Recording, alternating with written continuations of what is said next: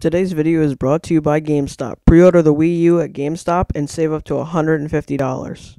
Hello guys, what's going on? It is Max here, and today I have a video unboxing the lightning cable to USB. This runs for $20 and you can get it from Apple, or you can probably get it from some third-party people that will probably be releasing them soon. So yeah, I'm just going to show you basically what happens when you unbox this. I know I've already done a video reviewing one of these, but this cable is pretty good. I mean, just after using it for about a while now, with my iPhone 5, I have to say that it does charge faster than the old 30 pin, but I do not think it's worth changing every single device for this.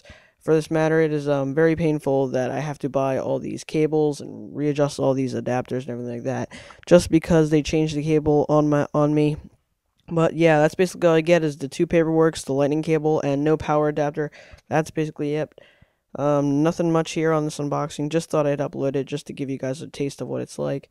So here's actually the lightning cable up close. So you can see it. It's very small compared to my thumbs. And here it is on my phone. So yeah, guys, I'll see you guys in my next video.